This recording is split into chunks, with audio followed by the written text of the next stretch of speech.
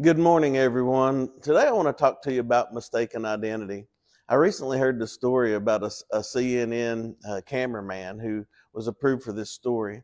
So he called the airport and he was told that there was a small plane there ready for him. And so he quickly ran down to the airport and he saw a plane in a hangar and he assumed that was his. So he ran over to the plane, he jumped in, and he told the pilot, he said, "Let's go." And so the pilot just took off, and as they started flying, he said, "Hey, over these valleys and these hills, I want you to fly really low so I can get good footage, some good shots of the fires and the smoke." And the pilot was like, "Why do you want to do that?" And he says, "Well, I'm a cameraman for CNN News." And so there was a strange silence for a moment, and the pilot says, "So you're not my flight instructor?"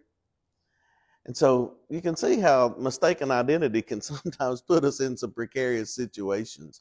And this morning I want to talk to you about how Judas and the scribes and Pharisees and some of those folks um, really didn't understand who Jesus was. And it happened in the Garden of Gethsemane. Jesus had been praying and they came to arrest him. And John 18:4-6, it says that Jesus, therefore knowing all things that would come upon him, went forward to them and said, "Whom are you seeking?" And they answered him, "Jesus of Nazareth." Then Jesus said, "I am." And Judas, who betrayed him, stood with him. And now when he said to them, "I am," they drew back and fell to the ground. And so I want you to see here how they had mistaken Jesus for somebody maybe that he's not, for someone who's less than he was. And when Jesus told them, when he said the words, "I am," it's the same name that God gave to Moses at the burning bush when Moses asked him who he should say sent him to Egypt.